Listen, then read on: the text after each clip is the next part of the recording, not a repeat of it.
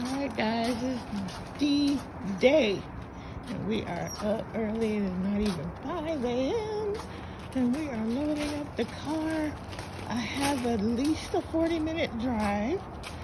So we are getting things in the car. Most of it is already in there. We've already did most of it. My big bins, and let me show you. So I have a giant bin, and it has a handle and it has a little wheels. And then I have those smaller bins there. There's things that didn't fit, so we'll put those in as well. And we have a box as well. So all done. Okay guys, it's early and I'm in the car. It's still dark outside.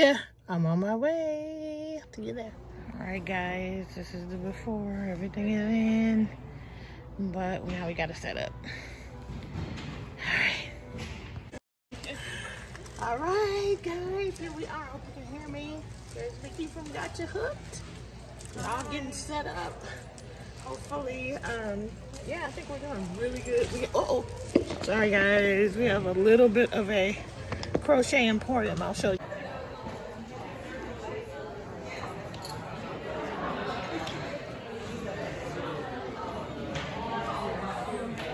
Sit down.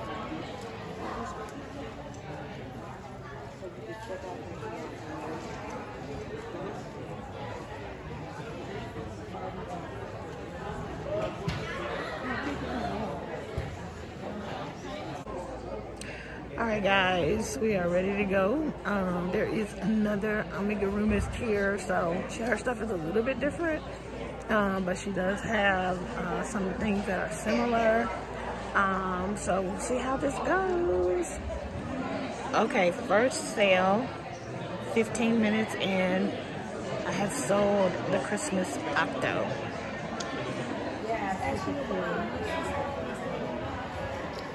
These are Vickie's awesome pieces. Okay, next thing we have for raffle is we only have the first name. So trying on all Vickie's things. It's so nice. Alright guys, the day is just about over, and as you can see, we had a good day. We had a very good day. Thanks for all the support. Everything that you guys hoped and prayed for really did happen. It was wonderful. There's up. Hey, look who came to support us. She likes pink things. She likes pink things and she cannot lie. Hey guys, it's the day after and it was great.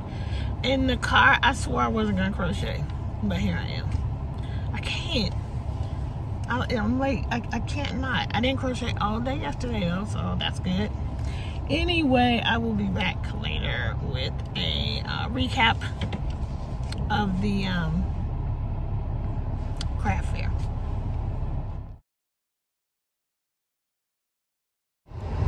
Okay guys, I'm in the car. Steve is driving. Y'all can see his ear. So I just wanted to tell you a little bit. I will come back and tell you what sold and all that later, but right now I just want to tell you what I learned, how I learned it and all that. So first of all, it was a fantastic experience.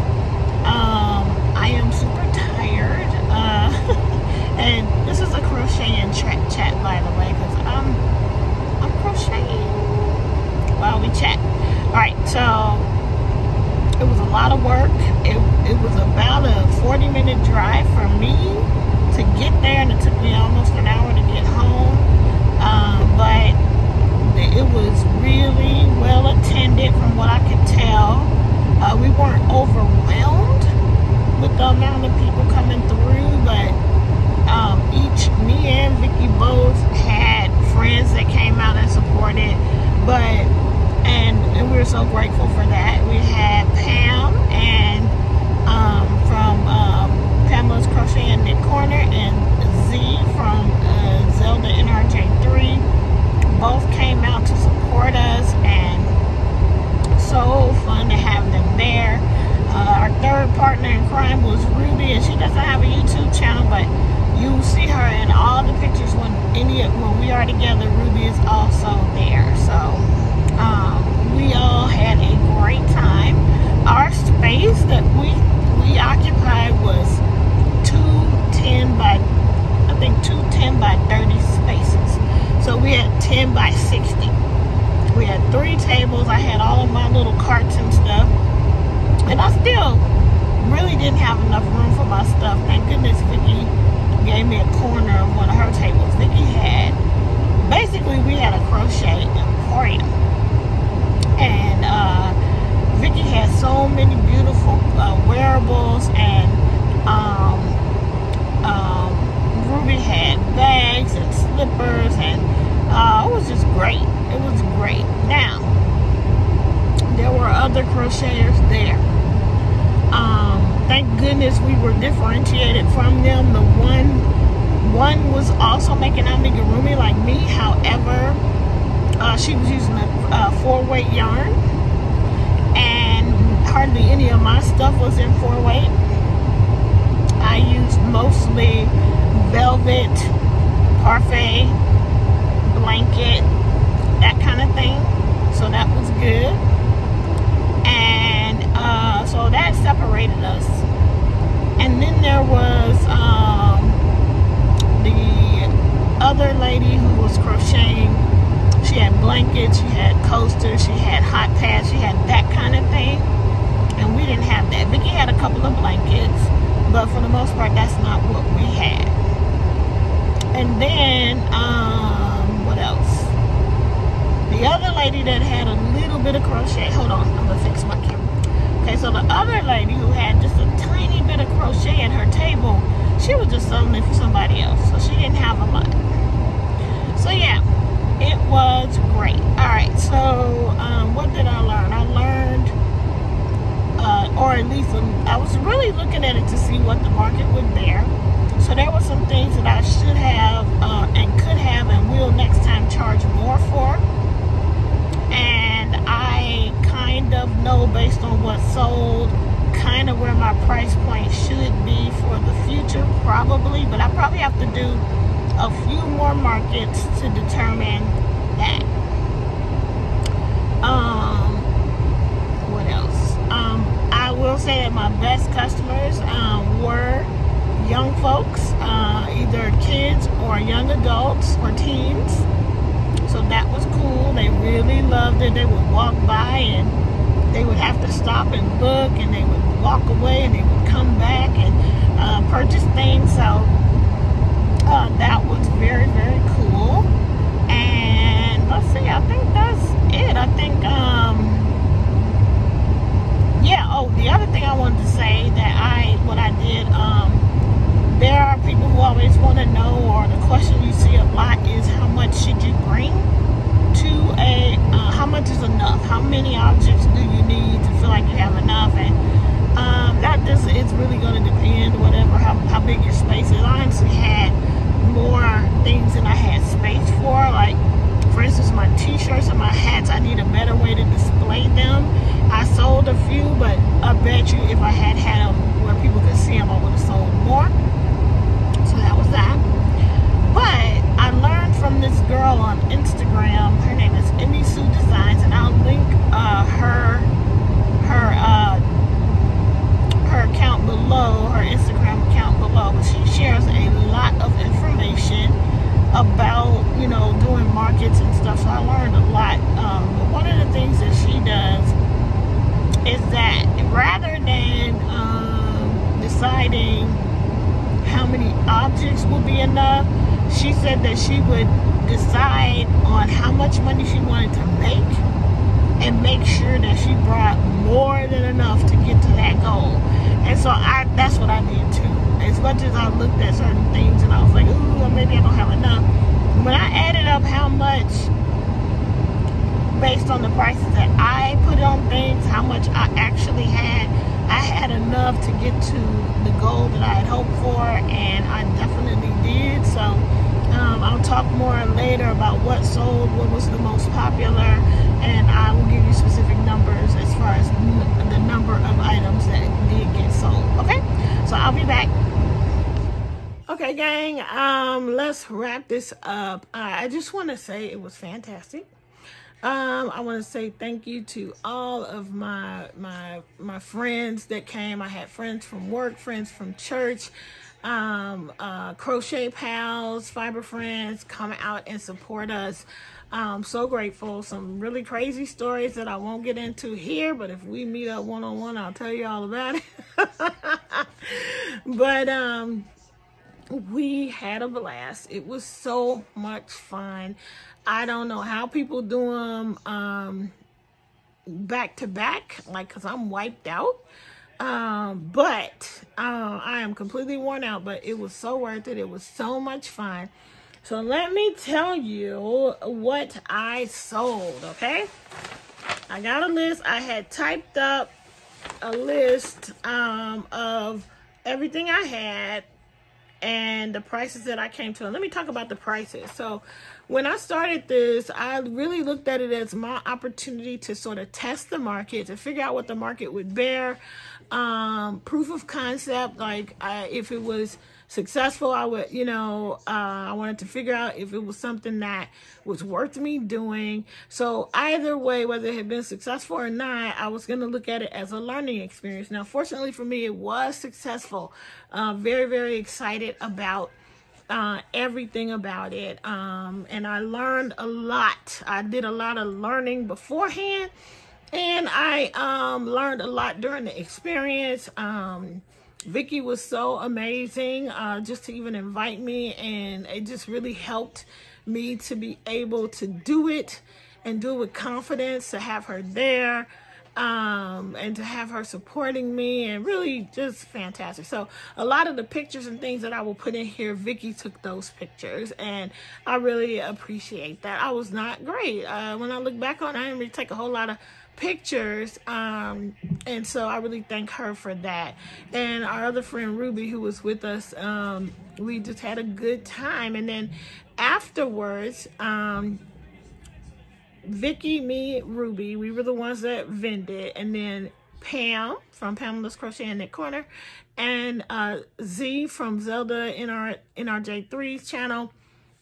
We all went out to the Olive Garden afterwards. So we had a great time, because we didn't eat most of it. We didn't really eat. Ruby ate, but the food, they didn't have a lot of really good selections, and we just didn't want to have upset stomachs or anything anyway. So, because we had to vend all day, so we didn't really eat anything. So we were starving by the time it was time to go home. So we just found someplace near, sat down, enjoyed ourselves, laughed and talked, and had a really good time. All right. So overall, it was a wonderful experience. Let me tell you what happened here. So I made 3 of the big turtles, all 3 sold.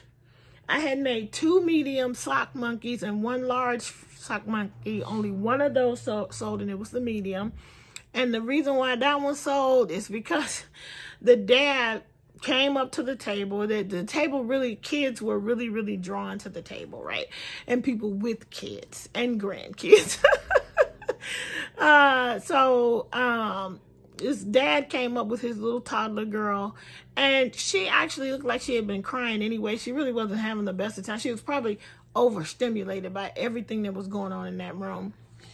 And so he picked up one of the sock monkeys, and he was talking about how much she's very tactile. She likes to put soft things. She likes to cuddle with soft things. So he gave it to her. And she put it in her arms, and she cuddled it immediately. Then he tried to take it away. And you guys know how that went. Her mom was like, Dad, you forgot. Now you got to buy it. So he did buy it for her, and that was good. So that's the sock monkey. So 2 of the dramas sold. The bigger drama, somebody had already put a hold on that one, and they came and they bought it. And then the small drama, the pink one, I believe, did sell. So 2 of those sold. The Santa gnomes that we made for the Christmas in July make-along that we did, I made 2, and both of those sold. Plus, I had another Santa gnome that was based on the pattern from One Dog Wolf that I had made a couple years ago, and it's just been packaged up this whole time. So I put that out. That sold. believe it or not, you know, the rag dolls were not popular. Only one sold, and that was the princess, the brown skin one. One of my friends bought it for her new baby niece. Okay, so amongst the octos, I had 1, 2, 3, 4, 5, 6, 7, 8, 9, 10, 11, 12, 13 octos. Some of them were small, some of them were large, and then I had one extra large, so I had 15. The extra large, okay, let me go back. So I sold 1, 2, 3, 4, 5, 6, 7, 8, 9. 1, 2, 3, 4, 5, 6, 8, 9 octos. 9 octos sold. Well, 10 when you include the extra large, the big Christmassy one, okay? So that sold.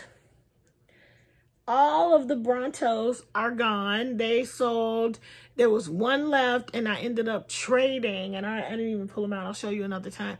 I traded 2 pairs of earrings with one of the vendors next to me because she had a grandchild who liked dinosaurs. So she took the Bronto, and I picked 2 pairs of earrings from her booth. So all Brontos are gone. Both the snakes are gone. The 2 small bears, one was the bear in pajamas, and the other one was the bear in like a sweater. That bear, those 2 are gone.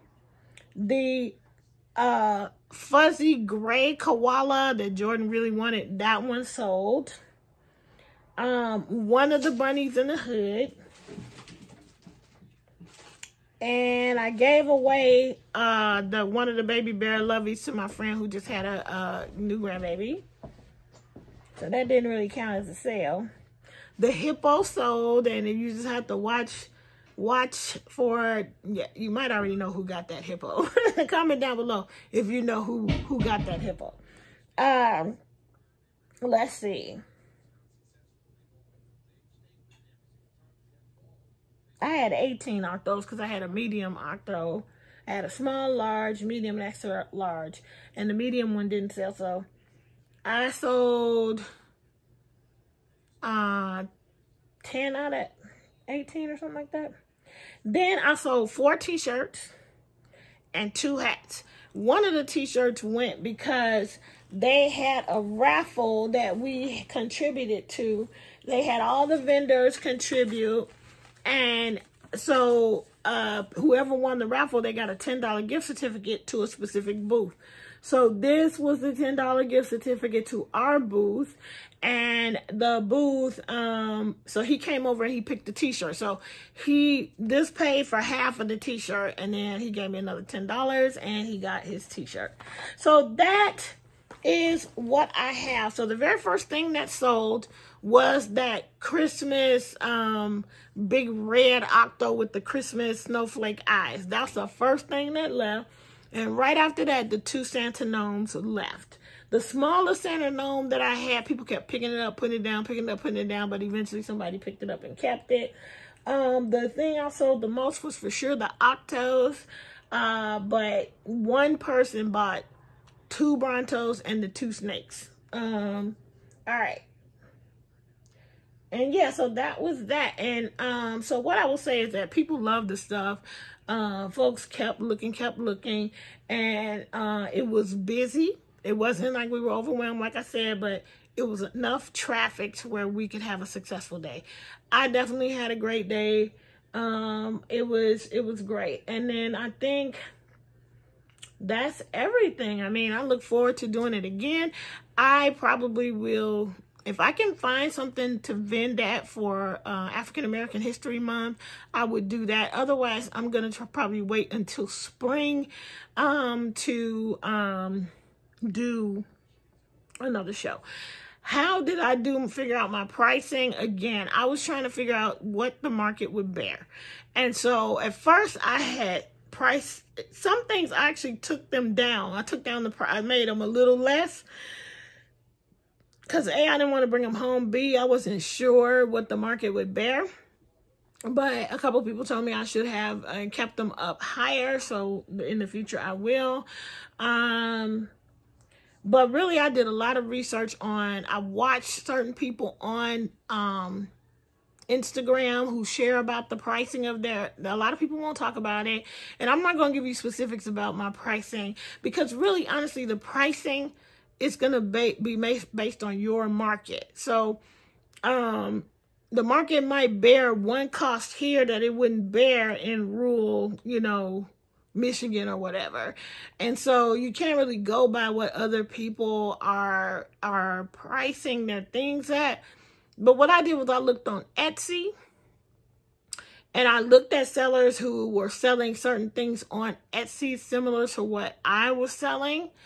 And then I would check, not just look at if they were selling it, but check what was being sold, like how many sales did they actually have, and what their ratings were and that kind of thing. So I did research on Etsy. I did a lot of market prep videos. I watched as many as I could, anything I could find on YouTube. And then I just sort of, rolled the dice and came up with some prices that I thought, I wondered if, I didn't know. I just didn't know. I just didn't want to give the stuff away, but I didn't want to market so high that I wouldn't be able to sell it. So I had a total of 1, 2, 3, 4, 5, 6, 7, 8, 9, 10, 11, 12, 13, 14, 15, 16, 17, 18, 19, 20, 21, 22, 23, 24, 25, 26, 27, 28, 29, 30, 31, 32, 33, 34, 35, 36, 37, 38, 39, 40, 41, 42, 43, 44, 45, 46, 47, 48, 49, 50 items. 51, 52, 53, 54. Okay, so just in the plushies, without including the Clover and Bramble sets. If I put them in, you will say that I had 60 items. Out of the 60 of those, including the 4 hats, including the hats. Okay, let me take the hats and everything. So 60 items, and taking out the hats and the shirts, 33. So just over half. It feels like it's more than that because of what I brought home. I didn't bring home 33 items. So I don't know. I might be counting wrong, but right here I wrote I sold 39 items, and that makes a little bit more sense from what I brought home. Anyway, I had a lot of stuff. I sold a lot of stuff, and it was fantastic. So I look forward to doing it again, and that's going to be it. I'm going to wrap it on up right here. And next video, we'll talk. I swore I wasn't going to crochet today, but of course I did. And I want to try and cut fabric today, but we'll see what happens. I'm so tired. Anyway, guys, thank you so much for your support. Everybody who expressed belief in me, everybody who just reassured me that it was going to go well, and it really, really, really did. So I thank you so much for your support. I was able to move forward with this. Even you all who because I was expressing the desire to do it, you guys were bringing me the information, telling me, and eventually I ended up doing the one with Vickie. So I want to again thank her, thank Pam, thank Z, Ruby, and just everybody. And all you guys like Lori Gray and Shariko Velo and Angela Young, all of you guys sent me messages and wished me luck, and and if you didn't do that, you commented on the videos and said you really believed it was going to go well. All of you guys, so many comments, so much support. Thank you, and it was wonderful. We had a fantastic day, and I think that's going to be it. That's going to be all for this video. Until we meet again, keep it crafty. Bye.